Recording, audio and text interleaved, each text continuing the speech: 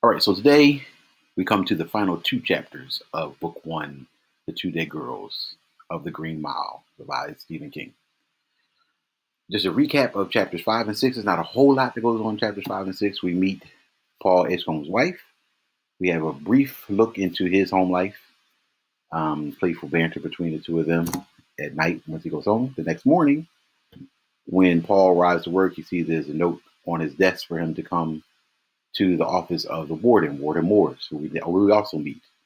And we learn a little bit about what's going on in Warden Moore's wife. We learned that he is married and that his wife is sick, very much so, actually. And he is very concerned about it. We also learned that the connections that were hinted at that Percy have come to bear.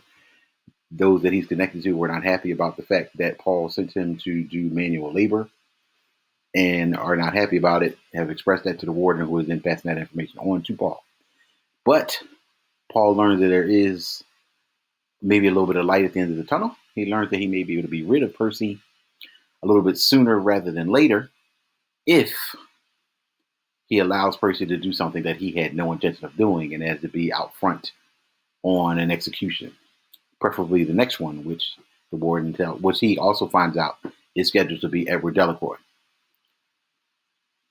Although Paul is very reluctant to do this, he accepts it because he sees it as an opportunity to be rid of Percy, which he wants pretty much more than anything right now. He also learns that there's another prisoner coming to the Bile, a young William Wharton, who has made a name of himself for a crime and murder spree across the South. William Wharton is described as being crazy, and we will learn that he is every bit of that. William Wharton will be a very central character in some of the major events that happen in the story to come. So without further ado, Chapter 7 of The Green Mile, Book 1, The Two Dead Girls by Stephen King. Delacroix's mouse was one of God's mysteries. I never saw one in Ebot before that summer, and never saw one after that fall, when Delacroix passed from our company on a hot and thundery night in October. Passed from it in a manner so unspeakable I can barely bring myself to recall it.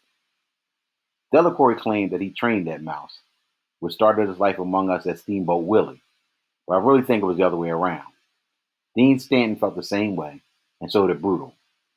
Both of them were there the night the mouse put in his first appearance, and, as Brutal said, the thing was half tame already, and twice as smart as that Cajun what thought he owned it. Dean and I were in my office, going over the record box for the last year, getting ready to write follow-up letters to witnesses of 5 executions, and to write follow-ups to follow-ups, and another 6 stretching all the way back to 29. Basically, we wanted to know just one thing: were they pleased with the service? I know it sounds grotesque, but it was an important consideration. As taxpayers, they were our customers, but very special ones. A man and woman who were turned out at midnight to watch a man die has got a special, pressing reason to be there. A special need, and if execution is the proper punishment, then that need ought to be satisfied. They've had a nightmare. The purpose of the execution is to show them that the nightmare is over. Maybe it even works that way, sometimes. Hey! Brutal called from outside the door where he was manning at the desk at the head of the hall. Hey, you two, get out here!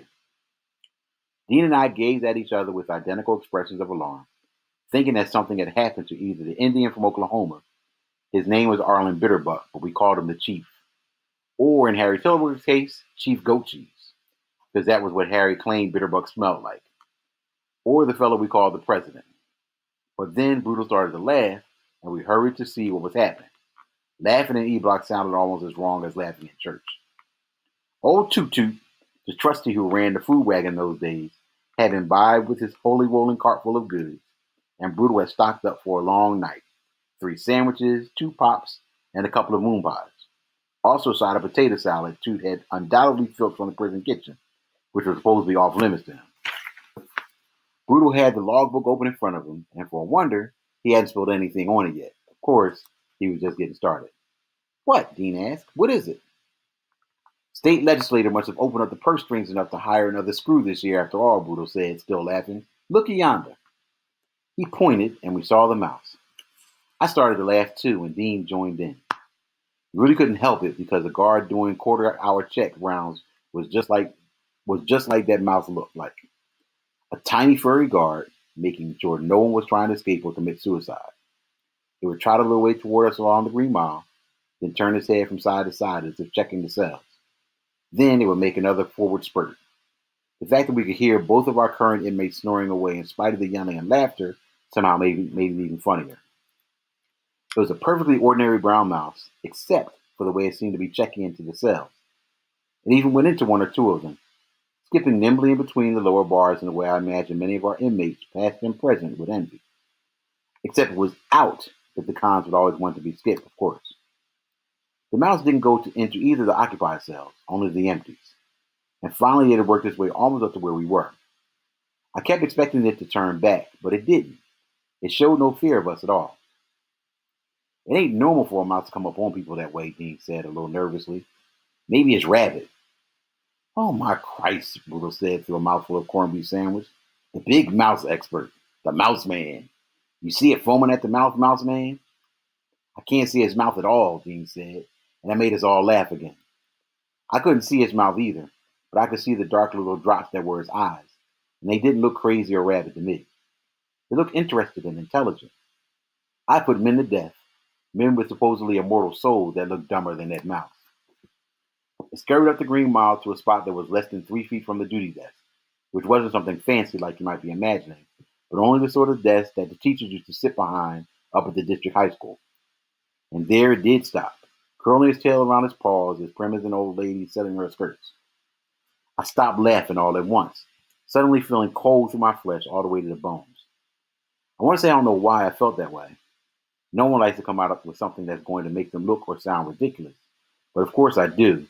If I can tell the truth about the rest, I guess I can tell the truth about this. For a moment, I imagined myself to be that mouse. Not a guard at all, but just another convicted criminal there on the Green Mile. Convicted and condemned, but still managing to look bravely up at that death that must have seemed mile high to it, as the judgment seat of God will no doubt someday seem to us. And at the heavy-voiced, blue-coated giants who sat behind it. Giants that shot his kind with BB guns, or swatted them with brooms, or set traps on them. Traps that broke their backs while they crept cautiously over the word Victor to nibble at the cheese on the little copper plate. There was no broom by the duty desk, but there was a rolling mop bucket with the mop still in the ring. I'd taken my turn at swabbing the green lino, and all six of the cells shortly before sitting down to the record box with Dean. I saw that Dean meant to grab the mop and take a swing with it. I touched his wrist just as his fingers touched the slender wooden handle. Leave it be, I said. He shrugged and drew his hand back. I had a feeling he didn't want to swat it any more than I did. Brutal tore a corn off his corned beef sandwich and held it out over the front desk, tweezed delicately between two fingers. The mouse seemed to look up with an even livelier interest, as if it knew exactly what it was. Probably did. I could see his whiskers twitch at his nose wiggle. Oh, Brutal, no, Dean exclaimed, then looked at me. Don't let him do that, Paul. If he's going to feed the damn thing, we might as well put the welcome mat out for everything with four legs. I just want to see what he'll do, Brutal said, in the interest of science like. He looked at me. I was the boss, even in such minor detours from routine as this. I thought about it and shrugged like it didn't matter much one way or the other. The truth was, I kind of wanted to see what he'd do too. Well, he ate it, of course. There was a depression on after all. But the way he ate it fascinated us all. He approached the fragment of sandwich, sniffed his way around it, and then he sat up in front of it like a dog doing a trick, grabbed it, and pulled the bread apart to get at the meat. He did it as delicately and as knowing as a man tucking into a good roast beef dinner in his favorite restaurant. I never saw an animal eat like that, not even a well-trained house dog. And all the while he was eating, his eyes never left us. Either one smart mouse or hungry as hell, a new voice said. It was Bitterbuck. He had awakened and now stood at the bars of his cell, naked except for a pair of saggy seated boxer shorts. A home-rolled cigarette poked out from between the second and third knuckles of his right hand, and his iron gray hair lay over his shoulders, once probably muscular but now beginning to soften in a pair of braids. You got any Indian wisdom about Mises, Chief? Brutal asked. Watching the mouse eat. We were all pretty fetched by the neat way it held the bit of corned beef in his forepaws, occasionally turning it or glancing at it, as if in admiration and appreciation. "No," Bitterbuck said. "No, the brave once had a pair of what he claimed were mouse-skin gloves, but I didn't believe it." Then he laughed, as if the whole thing was a joke, and left the bars. We heard the bunk creak as he lay down again. That seemed to be the mouse's signal to go. It finished up what it was holding, sniffed at what was left, mostly bread with yellow mustard soaking into it, and then looked back at us, as if it wanted to remember our faces if we met again. Then it turned and scurried off the way it had come, not pausing to do any cell checks this time. Its hurry made me think of the White Rabbit in Alice in Wonderland, and I smiled. It didn't pause at the door to the restraint room, but disappeared beneath it. The restraint room had soft walls for people whose brains had softened a little. We kept cleaning the equipment stored in there when we didn't need the room for its creative purpose, and a few books. Most were westerns by Clarence Mudford, but one, loaned out only on special occasions, featured a profusely illustrated tale in which Popeye, Bluto, and even Wimpy, the old hamburger friend, took turns with olive oil. There were craft items as well, including the crayons Delacour later put to some good use. Not that he was our problem yet, that was earlier, remember. Also in the straight room was a jacket no one wanted to wear, white, made of double-sewn canvas, and with the buttons and snaps and buckles going up the back. We all knew how to zip up a problem child in that jacket, lickety-slip. They didn't get violent often, our lost boys, and when they did, brother, you didn't want to wait around for the situation to improve on its own. Brutal reached into the desk drawer above the keyhole and brought out the big leather-bound book with the word visitor stamped on front in gold leaf. Ordinarily, that book stayed in the drawer from 1 month to the next. When a prisoner had visitors, unless it was a lawyer or a minister, he went over to the room off the mess hall that was kept special for that purpose. The arcade, we called it. I don't know why. "Just what in the glory do you think you're doing?" Dean Stanton asked, peering over the tops of his spectacles as Brutal opened the book and paged grandly past years of visitors to men now dead. "Obeying Regulation 19, Brutal said, finding the current page. He took the pencil and licked the tip, a disagreeable habit of which he could not be broken, and prepared to write. Regulation 19 stated simply, each visitor to E Block shall show a yellow administration pass and be recorded without fail. "He's gone nuts," Dean said to me. "He didn't show us his pass, but I'm going to let it go this time," Brutal said. He gave the tip of his pencil an extra lick for good luck, then filled in 9:49 p.m. under the column headed Time on Block. "Sure, why not? The big process probably make exceptions for mice," I said. "Of course they do," Brutal agreed. "Lack of pockets." He turned to look at the wall clock behind the desk, then printed 10:01 in a column headed Time Off Block. The longer space between these two numbers was headed Name of Visitor. After a moment's hard thought, probably to muster his limited spelling skills, as I'm sure the idea was in his head already, Brutus Howell carefully wrote Steamboat Willie, which was what most people called Mickey Mouse back in those days. It was because of that first talkie cartoon where he rolled his eyes and bumped his lips around and pulled the whistle cord in the pothouse of the steamboat. "There," Brutal said, slamming the book closed and returning to his drawer. "All done and buttoned up." I laughed, but Dean, who couldn't help being serious about things even when he saw the joke, was frowning and polishing his glasses furiously. "You'll be in trouble if someone sees that." He hesitated and added, "the wrong someone." He hesitated again, looking nearsightedly around almost as if he expected to see that the walls had grown ears before finishing. "Someone like Percy Kiss My Ass and Go to Heaven Wetmore."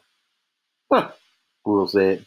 "The day Percy Wetmore sits his narrow shank down here at this desk will be the day I resign." "You won't have to," Dean said. "They'll fire you for making jokes in the visitor's book if Percy puts the right word in the right ear. And he can. You know he can." Brutal glowered but said nothing. I reckoned that later on that night he would erase what he had written.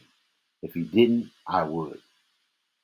The next night, after getting first Bitterbuck and then the president over to D Block, where we showered our group after the regular cons were locked down, Brutal asked me if we shouldn't have a look for Steamboat Willie down there in the restraint room. "I guess we ought to," I said. We had a good laugh over that mouth the night before, but I knew that if Brutal and I found it down there in the restraint room, particularly if we found it had gnawed itself to the beginnings of a nest in one of the padded walls, we would kill it. Better to kill the scout, no matter how amusing it might be, than have to live with the pilgrims. And I shouldn't have to tell you, neither of us was very squeamish about a little mouse murder. Killing rats was what the state paid us for, after all. But we didn't find Steamboat Willie, later to be known as Mr. Jingles, that night, not nested in the soft walls or behind any of the collected junk we hauled out into the corridor. There was a great deal of junk, too, more than I would have expected, because we hadn't had to use the restraint room in a long time. That would change with the advent of William Wharton, but of course, we didn't know that at the time. Lucky us. Where'd it go? Will asked, wiping sweat off the back of his neck with a big blue bandana. No hole, no crack. There's that, but he pointed to the drain in the floor. Below the grate, which the mouse could have gotten through, was a fine steel mesh and not even a fly could have passed. How to get in? How to get out? I don't know, I said. He did come in here, didn't he? I mean, the three of us saw him. Yep, right under the door. He had to squeeze a little, but he made it. Gosh, Boodle said, a word that sounded strange coming from a man that big. It's a good thing the cons can't make themselves small like that, isn't it? You bet, I said, running my eye over the canvas walls one last time, looking for a hole, a crack, anything. There was nothing. Come on, let's go. Steamboat Willie showed up again 3 nights later when Harry Tilbury was on the duty desk. Percy was also on and chased the mouse back down the Green Mile with the same mop Dean had been thinking of using.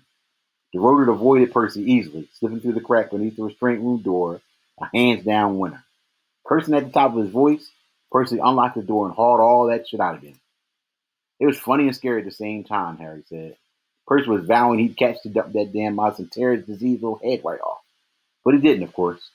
Sweaty and disheveled, the shirt tail of his uniform hanging out in the back, he returned to the duty desk half an hour later, brushing his hair out of his eyes and telling Harry, who had sat serenely reading through most of the ruckus, that he was going to put a strip of insulation on the bottom of the door down there. That would solve the vermin problem, he declared. Whatever you think is best, Percy, Harry said, turning a page of the old opera he was reading. He thought Percy would forget about blocking the crack at the bottom of that door, and he was right. That's the end of chapter 7. I suggest you pause here to answer the questions about chapter 7 before continuing to listen on to chapter 8. And now the final chapter of The Green Mile, Book 1, The Two Dead Girls, by Stephen King. Chapter 8.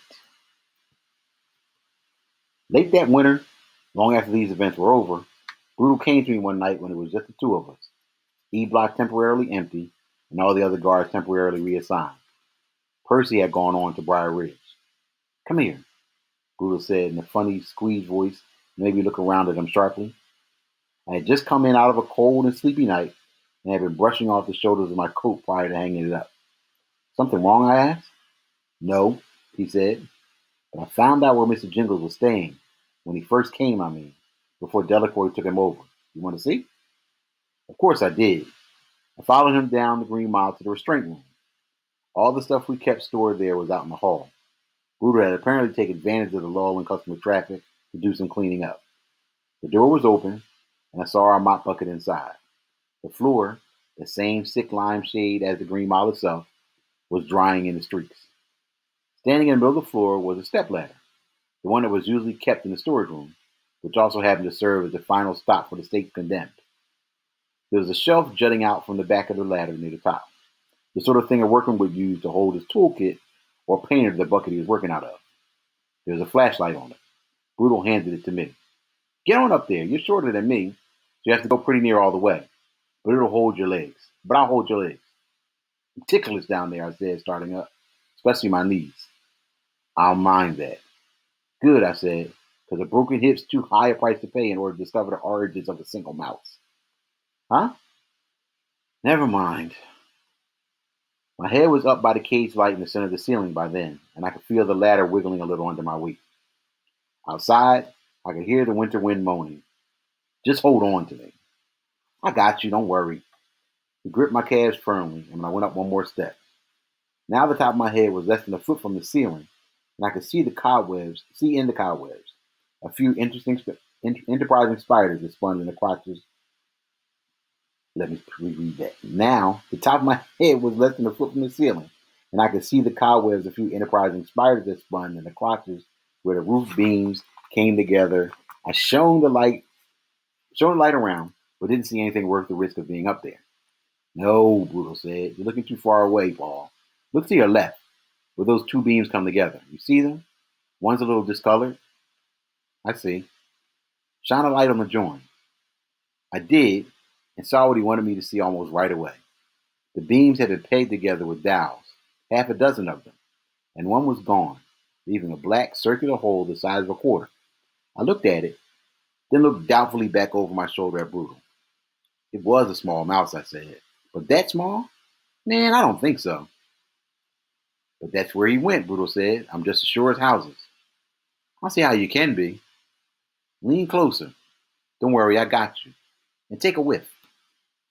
I did as he asked, groping with my left hand for one of the other beams, and feeling a little better when I had a hold of it. The wind outside gusted again. Air puffed out of that hole and into my face. I could smell the keen breath of a winter night in the border south, and something else as well. The smell of peppermint. Don't let nothing happen to Mr. Jingles, I could hear Delacroix say in a voice that wouldn't stay steady. I could hear that, and I could feel the warmth of Mr. Jingles as the Frenchman handed it to me. Just a mouse, smarter than most of the species, no doubt, but still just a mouse for that and that.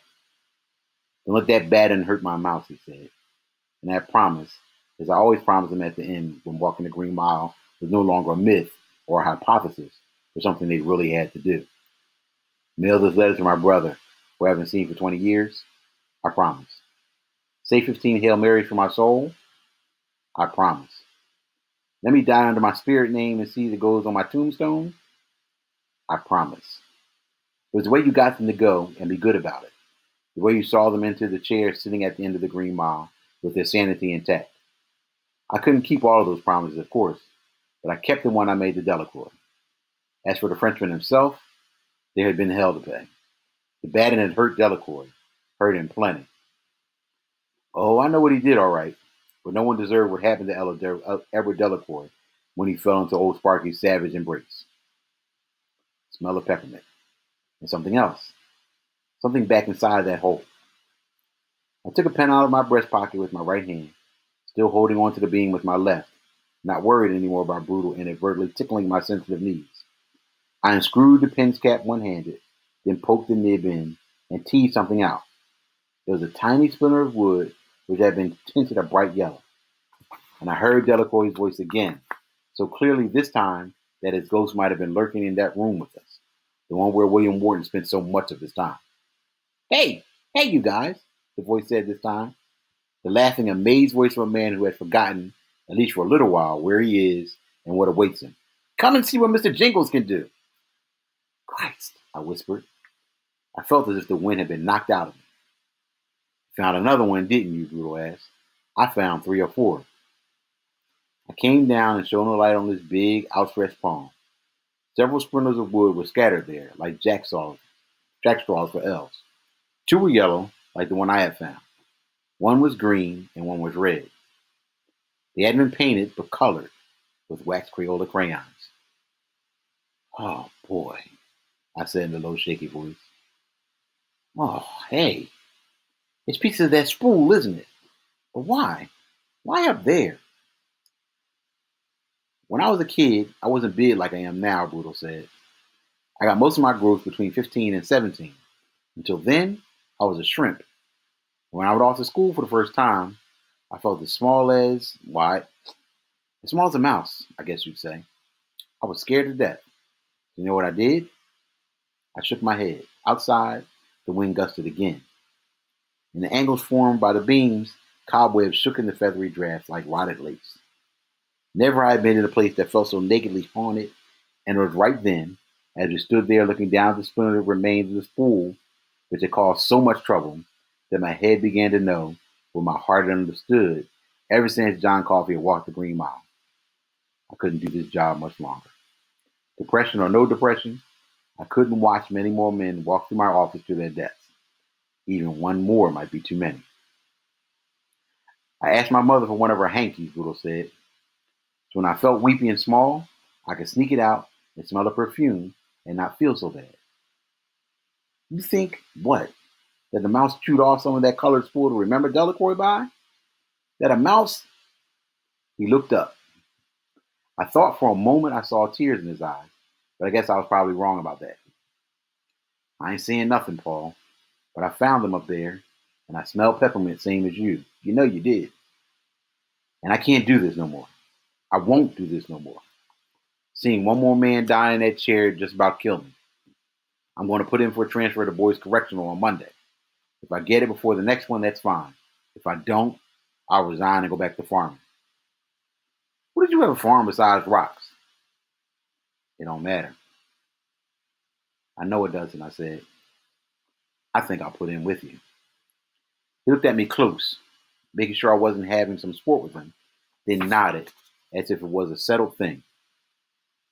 The wind gusted again, strong enough this time to make the beams creak and settle, and we both looked around uneasily at the padded walls. I think for a moment we could hear William Wharton. Not Billy the Kid, not him. He had been Wild Bill to us for from his first day on the block, screaming and laughing, telling us we were going to be damn glad to be rid of him, telling us we would never forget him. About those things, he was right. As for what Brutal and I agreed on that night in the restraint room, it turned out just that way. It was almost as if we had taken a solemn oath on those tiny bits of colored wood. Neither of us never took part in another execution. John Coffey was the last. To be continued. Thus ends The Green Mile, Book 1, The Two Dead Girls. Next week, we will start on Book 2, The Mouse on the Mile. Make sure that you go back to the quiz, answer the questions on Chapter 8, and submit it when you are done. Until then, until we see each other again. Peace.